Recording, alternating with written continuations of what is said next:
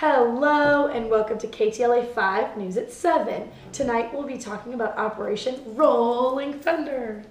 Today we got news of Operation Rolling Thunder, where our United States military has helped South Vietnam resist communist takeover. We got news that President Lyndon Johnson expanded American air operations and has just authorized retaliatory airstrikes against North Vietnam. There has also been an attack on U.S. warships in the Gulf of Tonkin. Johnson has also approved bombing raids on the Ho Chi Minh Trail, which is the network connecting North and South Vietnam. The U.S. military aircraft has attacked targets throughout North Vietnam in order to put military pressure on North Vietnam. Communist leaders attempt to reduce their capacity wage against war. And now we're going to give it to Tony and Curran, who are on scene right now. Hello, we are in North Vietnam right now. My name is Tony. This is Curran. There are bombs everywhere. Missiles coming from the sky. It is crazy. There is war everywhere. There's one right now. Get down, Curran. We gotta go, guys. It's been crazy here. I'm pointing for North Vietnam. We're out. Go.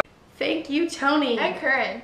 So, as you can see, the war in North Vietnam is very hectic right now, but the U.S. luckily has the upper hand due to these weapons. The two different planes being used include the F-105 Thunder Chief, the S-75 Sam, and the two different weapons being used include EV-66 and the Walleye 2 glide bomb. We will update you with any more news that we get. As of right now, that's all we have. Thank you for listening. I'm Brayden. And I'm Taylor. Over and out. We would like to thank the brave souls of our country who fought in the Vietnam War. Over 90,000 people were killed, 72,000 of them civilians. 864,000 tons of bombs were dropped in North Vietnam. Thank you. Now back to Brayden and Taylor. God bless America. God bless America. Over and out. Over and out. Over and out. Over and out. Thank you, Tony and Curran.